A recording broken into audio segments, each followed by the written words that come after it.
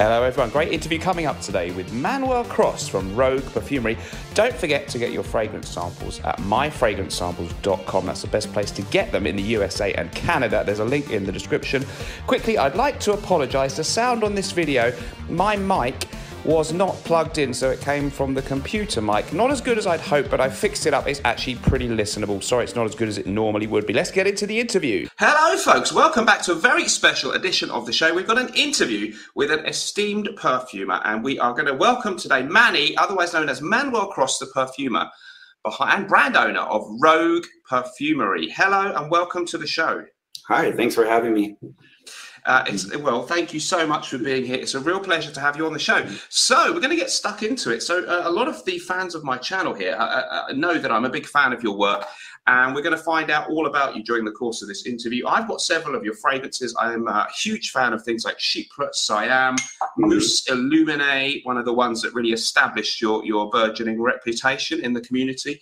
And I've also got this one, of course, the famous Fougère fragrance, Bon Monsieur, and I also have most recent purchase, Derviche, a little bit more of an exotic fragrance. So I'm excited to find out a bit more about you. So I'll call you Manny, as that's what you put on the screen. I hope you don't mind me being familiar. It's wonderful to have you here. Whereabouts are you in the world then, please, Manny? I live in East Idaho.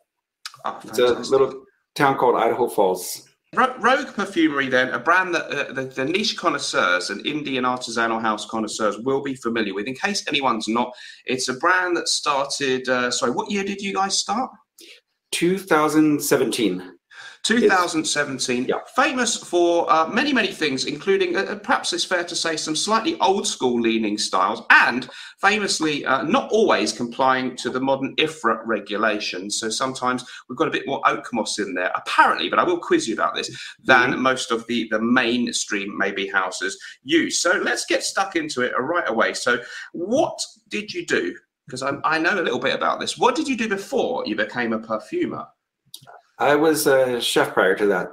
Been in the industry for about 20 years, actually. A little more than 20 years, yeah. Okay, brilliant. Now that interests me. So you're working in sort of big restaurants and that kind of thing, would that be right? Yes. Yeah, we did. Yeah, restaurants. I was with Wolfgang Puck for a few years. Worked in San Francisco. Did a lot of catering with different outfits. We had our own catering company for a little while, too. Okay. It was just, we were just always immersed in that kitchen environment. My wife did the same thing. We met in cooking school. Oh, perfect. Okay. Any particular, could you do all kinds of food, or was there anything that you specialized in? Well, I mean, in cooking school, I mean, you have your foundation is your classic French cookery. I mean, so, I mean, everything will be based in that. But, I mean, I picked up a lot of things on the way. I picked up Southeast Asian cooking, which was, it seemed like a mystery, but my wife's family is actually from the south of Thailand. She was born here, but she grew up eating a lot of those things, and yeah, she pretty much taught me how to do it. Okay. My mother-in-law tried teaching me, but it didn't go so well with my mother-in-law teaching. I don't like to listen to mother-in-laws too much, but if it's my wife, I'd probably take more. I don't have a wife, but I think I'd pay more attention. Okay, now that's fantastic. By the way, guys, I'm going to put the link to the Rogue Perfumery website down there in the description. Do go and check them out. They've got a fantastic range of fragrances. I actually bought mine in the UK at Luxe Parfums in the UK who stock them, so that's where I've been buying mine more recently.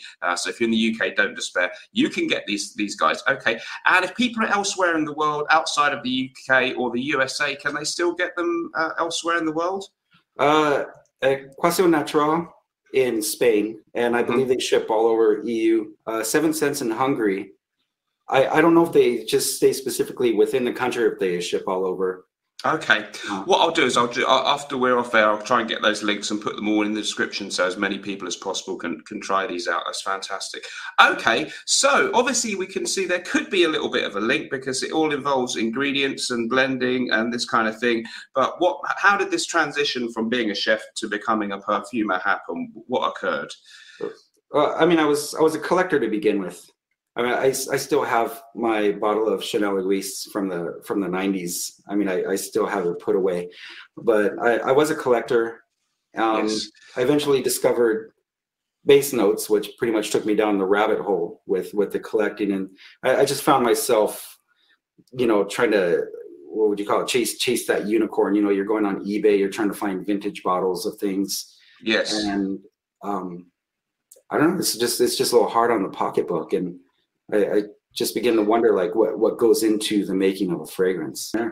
Well, I'm sure many of us will have a similar experience. Yeah, I've certainly bought plenty of vintage things on eBay, and as you say, it can be very elusive to find the bottle you want. Sometimes they're in great condition, sometimes they don't smell how they should. So it's a little bit of a Russian roulette game doing that. So okay, so it was you were a collector. You had an interest in the vintage stuff, and you did kind of come into this in sort of the modern era of there being a large online thing like Base Notes, etc., where we can talk about perfumes more than we could in the 90s or whatever, right? Yes. Yeah. Okay. And there was a lot of, I mean, collectively there was a lot of information, you know, to be found online, but you know, it was just a matter of having to filter through to find, you know, good information versus misinformation. Yes. It was about almost 8 to 9 years of just lots of trial and error and just working at it until I was able to actually put something together that performed like a fragrance. You know, just didn't smell like some kind of muddy essential oil blend. Yes, yes. There's more to it than people probably realise. I've not really dabbled myself, but I know a few people who've messed around with oils, and it's not as easy as people think. Now, okay, so it took you that long. It's not a case of you got interested in the idea, and within a year you suddenly had a brand. This was, you say, like 8 or 9 years of gradually. So it sounds like maybe teaching yourself how to become a real true perfumer. Mm-hmm. Yeah. Okay, so a long road. And so you are totally self-taught? I am, yes. Fantastic. All right, I love it. Okay, let's talk about the fragrances of your brand in a second. Before we do that, just intrigued, because we've got a lot of classic fragrance lovers. You mentioned the Egoist, so can you mention a few other fragrances not of your own brand, that, or even maybe some modern ones or vintage ones that are some of your absolute favorite classics that got you passionate about the hobby? Yeah, I've thought about that. I've tried to narrow that down, and I mean, really, a lot of I would say, if not all, but most of the fragrances in the Aramis line seem to really push all the buttons for me. Yes. If you have, Havana, Aramis, I mean, they're just great fragrances, and I mean, what those were like. When was coming out, like 70s, 80s? Yeah. Actually, I believe that one was like in late 60s. Yeah, I think it was 66. Yeah, Aramis, the original Aramis by Aramis. I still love it. I think it's absolutely fantastic. Now that we're speaking about it. There you go. That's an old one, isn't it? Yes. So you're a man. Yeah, I think some kind of I think it was like a limited release. It's the same fragrance. I think it's just the leather wrapping that they put on the bottle. Okay. Me being me, I had to collect it, of course. Yes, we're both collectors in that way. And Aramis Havana, of course, a great mid-90s release with a really nice tobacco note. So, okay, fantastic. Aramis.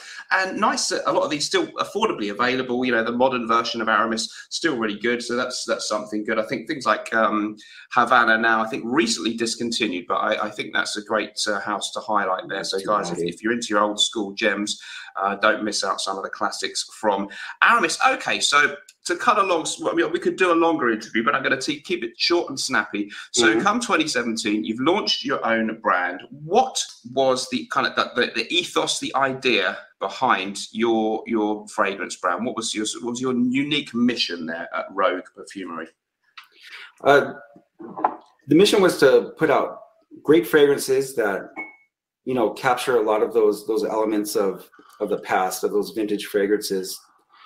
And also just to have them at an affordable price, because I mean, if you remember, like in early 2000s, when you know, a lot of the niche fragrances were coming out, and I mean, a lot of them were very unaffordable, and I wanted to be able to put out something that was of that quality, but you know, still trying to keep that under $100. Yeah, which I think is very, very admirable. I believe now you guys do them in 100 and 50 mil. I think those are your two main sizes now. But initially, I think we had some 30 mils, or are there still 30 mil ones that you can buy now? Yeah, we do 30. We do 75 mil is our largest size. Oh, and for a while we were doing 50 mil because yes, all the post-COVID, there was just a lot of problems with freighting, and there was a period where we were running out of our 75 mil bottles, and they were just stuck in shipments. So we brought in the 50 mils to, have an optional size. Okay, but yeah, great range of sizes, and I think the 30 mil size is really appreciated by the connoisseurs and collectors, many of whom perhaps don't always need a 100 mil bottle when they have dozens on the shelf there. So let's talk about a couple, if you don't mind, because as I say, people sent me samples of your stuff actually, because they knew that I like the old school, and somebody said you must try this Mousse Illumine or Illumine, and that was the first one that really excited me from you guys. And I believe your spiel there on the website describes it unapologetically as an attempt to recreate an 80s powerhouse, and I have to say I think you did a fantastic job. So just give us a little bit of information about the thought process behind this, one of my favorites from your brand, Mousse Illumine. Yeah, it was just as he said it. I wanted to try to do one of those powerhouse types, and you remember there were a lot of those kind of conifer notes. I used frankincense to help build some of those conifer notes along with cypress leaf oil. I actually almost never released Mousse Illumine. I came up with the fragrance. I liked it, but it just kind of seemed out there. I was thinking people aren't going to get this.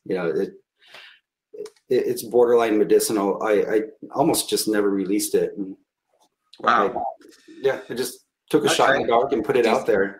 It's probably daring. Yeah, as you say, very green and coniferous. I've heard some people compare it to vintage polo green by Ralph Lauren. I can see the similarity, but there's so much about it that's unique that would be a very gross oversimplification. Yeah, but polo, I don't know. Yeah, polo would remind me of something I'd recall smelling like in high school or something. But yeah, I guess it's maybe it's like definitely within that same genre, perhaps. But yeah. No, guys, it truly is unique. So do check this one out. Yeah, a bit of a powerhouse, great performance on these, absolutely amazing. And that just makes me think of one other thing then. So this is, another perfumer said they'd had a chat with you and they actually found some of your perfumes do comply with IFRA regulations. But one of the things we were all talking about when we first found out about you a few years ago was that supposedly your fragrances were certainly not built to comply with the IFRA fragrance regulations, the bureaucrats who limit what can get a certificate from them, and therefore a lot of modern fragrances have had to be reformulated, or new releases don't have as much oak moss as they used to, or certain other ingredients. So is that fair to say then you are in some cases using bigger amounts of, e.g. oak moss and other things than IFRA regulations would allow? Well, as far as the whole regulation things goes, in the beginning, I was a bit naive as to how the regulations worked. So I thought that these must have been out of regulation. But I later, a few years later, I sent samples out to a lab to have them tested. I was curious, and maybe it was just dumb luck, but they all happen to be within the current regulations. Probably not now. I think the most recent amendments, I think everything's fallen out of regulation now. But I never really was striving to, purposely go heavy on this material or that. It's mostly a matter of, I have an idea of what I want the finished fragrance to smell like, and just using the right amount it takes to get to that target. Okay, so we won't overplay the IFRA issue too much, but the essence of the idea is that you're looking to do things a little bit how they did maybe in some cases back in the 70s, 80s, the glory days of mid to late 20th century perfumery. And I think that's what's so exciting, because as anyone will know, it is very hit and miss. If you buy an old bottle of something, you may really enjoy the way it smells, but even if it's born up reasonably well, your old Chanel or your old whatever it may be, Gucci, Nobile or whatever, you may find that it doesn't smell quite how it would have smelt fresh out of the bottle when it was produced 30, 40 years ago. And of course, with your stuff, we know that all the top notes, the bergamot, are fresh, which is the beautiful thing. It's a bit like how these old school things may have smelled when you bought them back in the days, although of course they are unique compositions, which is the beautiful thing. Okay, so I'll move on. Just I won't highlight all of your, the whole range here, but one other one that I know, of course, I want to know about your newest releases too. Chypre Siam, I am absolutely infatuated with. This is a beautiful classic Chypre, very rich as well as being kind of has that classic green bitterness. Reminds me a tiny bit, and I do mean a small bit, of my Mitsuko, but with a much deeper, richer kind of aura about it. But I get a little, I get that classic Chypre link, and I think you mentioned Coty Chypre as an inspiration. So just tell us a bit about Chypre Siam, please. Yeah, the whole idea was to use that classic Chypre structure, but incorporate, this is where the whole cooking and food comes in, Southeast Asian materials in there. So things like, lemongrass, ylang, kaffir lime. It's wonderful. Yeah, I think Chypre Siam is a must-try from this house. It may have overtaken Mousse Illuminate as my absolute favourite. So do not miss this one if you're intrigued by the house. I'll do one more quick one, and this one got a lot of talk amongst people like me. I'm sort of famously into my barbershop fragrances or fougères and things like this, and you're much hyped. Maybe one of your most acclaimed ones in the online world, I think, was Bon Monsieur. I think that was a little bit more recent, like 2020-ish or something. Maybe even 20. Yeah. And that's a fantastic classic fougère. So just tell us a little bit about that one. I was inspired by Lavender Absolute. It was I purchased some essential oils from Eden Botanicals, and one of the little samples they put in there was Lavender Absolute, and I was just blown away by it. So I wanted to create a fragrance that was built around that one particular ingredient. Wonderful. Okay. I mean, now that you mention it, yes, there is quite a bit of lavender in there, but there's so much else going on. It's got that classic kind of green opening for a fougère, and a wonderful kind of dry down and development on the skin or on clothing or wherever you spray it. And it really does conjure up some images of some of my old favorites here. Again, I'm not in any way saying that it's based on any other fragrance, but it conjures up happy memories of I'm lucky to have an old Gucci Nobile. People have talked about it as being that was a great fragrance, huh? Yes. I wish I traded my bottle years ago, and I'm still mad about that. It's really hard to find now, isn't it? Yeah, I lucked out a couple of years back and got a bottle, and yeah, people have sort of talked about this as sort of an improved take on something like Drakkar Noir. Now, I think there's much more to it than that, but I would just say that if people like that classic type of fougère, classic green, dry fougère, this delivers that in a fantastic way, and of course with a beautiful lavender accord at its heart. Amazing stuff. So old school fragrance fans, do not miss out on this one. Very briefly, I'll just say I also recently got Dervish, which is a little bit more animalic and funky and challenging and wonderful and exotic. And maybe if you just give us a couple of words on that one, actually, I think this is a little bit harder for me to categorize or describe in a few sentences, so perhaps you can do better than me. Yeah, I just want to do one of those kind of old type of ambery fragrances, like Emerald by Coty. I mean, it smells nothing like it, of course, but I just wanted to do something that was really built around the vanilla and labdanum and bergamot. So I mean, those are the three main materials in there. Okay, vanilla, labdanum, and bergamot. Yes, so something with a little bit more of a vanillic undertone. Check this one out, guys. I know a couple of people, huge fans of that one, as well as I am. It's my most recent purchase. Yeah, I wanted to ask you then about your most recent. Correct me if I'm wrong. Is it L'Homme M. Lacroix? Yes. Forgive my pronunciation. That looks great. It's a leathery Chypre, I believe. Tell us about that. It is. Yeah, it's a leathery Chypre. It's all natural too. Yes. I recently had to pull Flora and Fauna because I was having a difficult time finding Civet Absolute. I used to get it from Robertet, but they discontinued that, and I wasn't sure anything I got out there, is it going to be ethically sourced?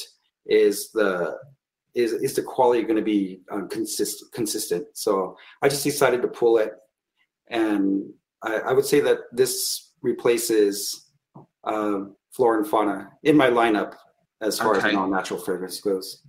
Okay, so Flora and Fauna is no longer in the lineup. This one, now the name, forgive my ignorance, the M. La Croix bits. Could you just explain what that means in the name? I should know. Monsieur La Croix, Mr. Cross. Yes.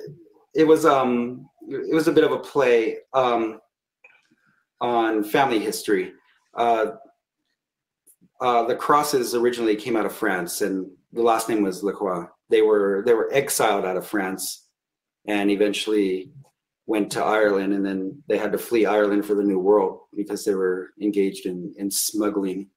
Okay. So I kind of played the whole rogue ancestry bit into I like it. So this is a bit to do with the history of your actual family. It's not just someone who happened to have the same name. These were actually ancestors of yours. Yeah. Yeah. Alan and Cornelius Lacroix were the two original Crosses that were booted out of France. Oh, wow. Is this a famous story? It's a family story. Okay, I'm going to have to Google this. I love it. Okay, well, that one looks really great. I've seen a couple of great write-ups on Instagram. So, yeah, go to the website, check it out. You can, I'm sure you can find some good reviews there on Fragrantica, etc. It sounds like it might be the next one that I might have to consider adding to my collection. I've got a couple of other more trivial questions for you, but just to, probably an unfair question, but right now, if you had to name one that's your absolute favourite, that you've been most delighted with, that you've created so far, which one would it be? Either one of the ones we've mentioned or anything else?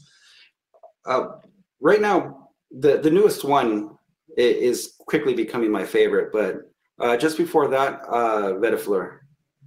Vertefleur. Yeah, I've heard of that one too. Okay. Okay, guys, check out amazing range of fragrances, all kinds of different stuff in there. I noticed with you, actually, I don't see loads of reviewers always getting sent free bottles or that kind of thing. So I wondered how you seem like an old school kind of guy. Do you have much interest in or contact with the world of YouTube influencers or Instagrammers, or do you just try and build your reputation more on a sort of word of mouth type of way? Right now, it's mostly word of mouth. I mean, I'm pretty horrible when it comes with social media. I don't know if it's just because I'm a Gen Xer. I'm just kind of late to the party on that. Yeah. Yeah. But, I'm trying to break out of my shell when it comes to that. Because, I mean, just even a couple years ago, I would never have wanted to go and do an interview like we're doing now. I'm very introvert. Yeah, I know the feeling. Listen, I used to hate doing anything. I do live streams now and all kinds of things, but I used to dread these things. But once you force yourself, it changes. But well, we have something in common because we're both Gen X. And I believe it or not, I'm actually a horrible introvert myself. So I do empathise with you there. Okay, so this does intrigue me a little bit then, because you have got a great reputation. Obviously, a lot of it is somewhat online, inevitably, that you build a brand like this. But yeah, you're not sort of you clearly don't have a social media strategy. You're not sending out dozens or probably any free bottles to people on YouTube or anything. So how do you grow a small brand like yours that when you first started probably doesn't have a lot of clout? How did you manage to kind of get yourself out there? It must be very difficult. Yeah, in the beginning, I mean, I began selling on Etsy. Yes, that's where I bought my first one. Yeah. Yeah, that was where I first started doing it, and eventually, I mean, I think it was like a few months later, there were a couple of base noters that had picked up samples. I guess just out of curiosity, and they started writing about it, and from there just more and more folks started looking into the brand and trying it out. I respect that. Okay, so yeah, it seems just purely based on mainly on the quality of the scents rather than any let's say falsely generated hype or anything like that. You've managed to have steady success, which I really do respect and admire that, actually. So hats off to you for that. What's the future then? Are you happy with where you are now? Are you hoping one day you'll be in department stores looking to sort of sell in other places, or are you kind of happy with where you're at the moment? What's the plans for the future? Yeah, I'm just going to keep plugging away. All right. The idea of department store sounds great, huh? I mean, monetarily that'd be awesome, but I I think there's maybe just a bit too much of an edge to these fragrances. I don't know if it's really department store material, but I'm just gonna keep plugging away, just making what I like and sharing it with others. I respect that. That's fantastic. Okay, so I'm just going to ask you about sort of. Do you ever watch any kind of? Generally speaking, do you watch YouTube reviewers? Do you follow whatever's going on with Jeremy Fragrance? Do you keep an eye on any of that stuff at all? I'm suspecting not, but I thought I'd ask. Yeah, no, it's just not really my thing. I honestly don't really have the time for it. I got my 2 boys that suck up a good 98% of my day to begin with. So all right, every day is just a constant mundane race, getting through the day, trying to get work done. Trust me, watching YouTube fragrance videos can be equally mundane, I'm afraid. So you're not missing much. Okay, now last little thing. It's been a fantastic interview. Let us know in the comments down there, guys. We can get Manuel back another time and get a little bit more in depth with him. I might even try and bend his arm to dive into a live stream. That the maelstrom of my live streams is a hellish world. But we decided to record this interview. We're going to end with a quick fire fun question round for you. And we're just going to draw. We've done this with a few other guests too, so it's kind of an either-or thing. Some of them are fragrance related, some of them are not. I hope you don't mind a little bit of silliness. And here we go. You ready? Mm-hmm. Dramatic music coming now. Okay, beast mode or polite sillage? Oh, which do I prefer? Yes. Polite.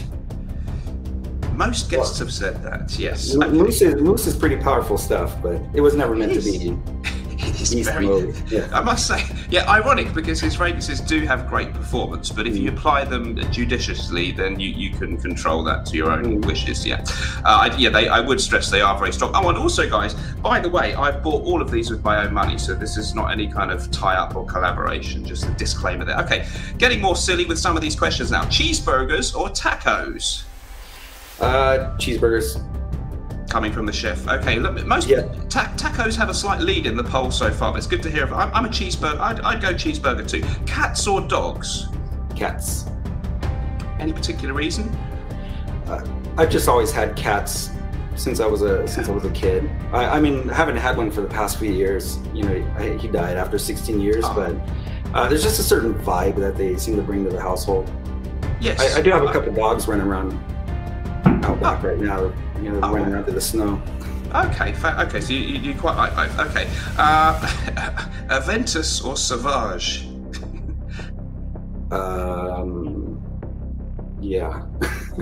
No, I say Sauvage. Actually, that more recent one, the Elixir. Yes. That one was really good. I like that one. Yeah, a lot of people who weren't keen on the others did have a certain liking for that one. Okay, great answer. Probably a redundant question for you, but I'll do it anyway. Jeremy Fragrance or Debbie Rawling? I wouldn't even know how to answer that. Shall I take a point? That's fine. Dior or Chanel? Chanel.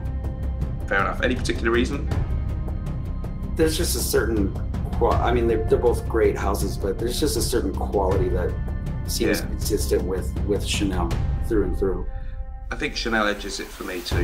Niche or designer? I tend to go more niche, I guess you can say. Okay. Unless you're talking about designers 70s, 80s. Let's say now, things that he can buy, releases of today, niche. Okay, fair enough. If anyone's got any overseas connection from wherever they live, I do this one. So you're in America, but you've got French heritage. So the question for you is France or the USA? USA. Fair enough. That's where you are. Creed or Tom Ford? Tom Ford. Okay. What's your favourite sport, if any? Oh gosh, sport. If I do sit down and watch anything, it'd be baseball. Fair enough, baseball. Okay, do you have a favourite team? No, not in particular. Okay. Favourite band or musician?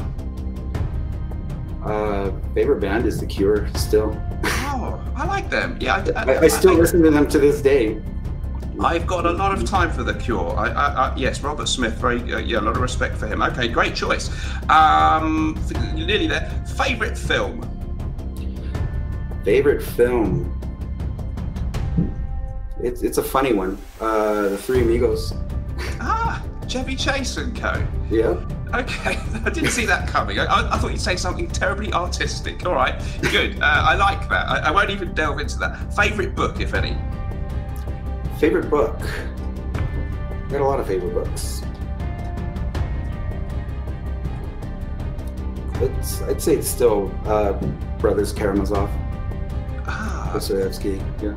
Now that's in stark contrast to your favourite film. You've raised the cultural bar there a little bit. Okay, it's the one book I'll still pick up and read years later. I'll still reread it. Fantastic. Dostoevsky, it's the Brothers Karamazov, right? Yeah. I've vaguely heard of it. I'm afraid I can't say I've read it. And finally, perfect one for you. Favourite food of all time? Favorite food? That kind of moves around, doesn't it? Yes. It still goes back to Italian, like traditional Italian. Okay, I really enjoyed this. Thank you so much, guys. The links are down there to check out the Manuel Cross range of Rogue perfumes. They are absolutely amazing, and I can honestly say that as a buying customer, one of my favorite modern niche brands out there, and a fantastic perfumer. Watch out for this guy. I think great things are still to come, and we wanted to thank you so much for joining us. Let us know what you think about that in the comments down below. We will see you in the next episode. Remember, whatever you're doing in life, let's project. And sometimes life can stink, but we can always smell good. See you next time. Bye, guys. Bye-bye.